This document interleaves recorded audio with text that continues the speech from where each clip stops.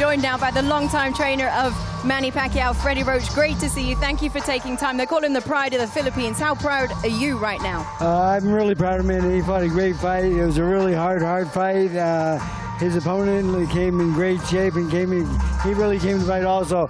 If it wasn't for the knockdown in the early and then the body shot in the middle of the fight there, I think that fight might have been really a draw.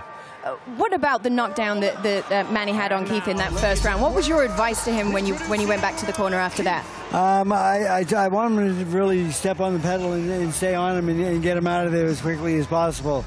And but the guy was very resilient and he fought really hard back. I mean, there are so many things to talk about in that fight.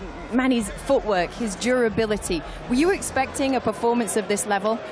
Yes, I actually was, though, because Manny Pacquiao trains really hard all the time. His work ethic is really, really good all the time. Every day he trains at least 4 or 5 hours a day, and he puts the work in just like the fight.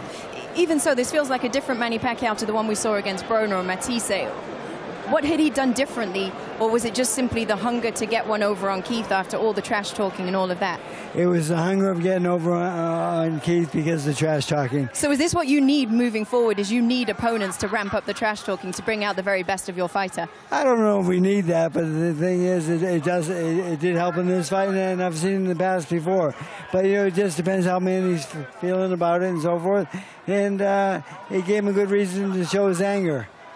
Where would you rank this in terms of Manny Pacquiao's performances? Obviously, you've seen so many of them. You've been up close and personal for so many of them. And also just boxing performances in general. It was a great fight for Manny. He really did well in the fight. It was a very good fight. Probably not his best fight. I mean, back in the day at 35 and 40, he was knocking a lot of guys out with one punch and so forth. But he just at 47, he just doesn't have that kind of power anymore. How do you think he's looking right now? Because when they walked him over here, he's taking some big punches from Keith Thurman. How's he feeling? He's feeling okay. He's doing all right. The doctor's okayed him just now. I was just talking to him. He's very, very coherent. I go through my question and answer to make sure they're okay. What are your questions and answers for him? Just to make sure they're okay. Just to make sure that everything's sound and there's no damage and no injuries. We had obvious questions to him about who he's going to face next. We were here with Shawn Porter. Shawn's obviously got the big fight with Errol. Floyd Mayweather is a name that is always on your lips as well. What are you hoping for and what are you looking for? He said nothing now till 2020. Well, it's, you know, we just won the biggest fight we can get. The thing is, you know, again, we're in the boxing game to be the best in our division, and we will not duck anybody. And like, you know, Errol Spence, real tough fight. Does he have it? Will he win his next fight? It looks that way, yes. You know, the other guy's one of Manny's sparring partners. He can wait in line.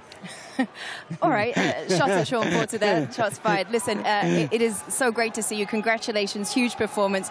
We have so much respect for you. Well done tonight. Thank you. Thank you very much.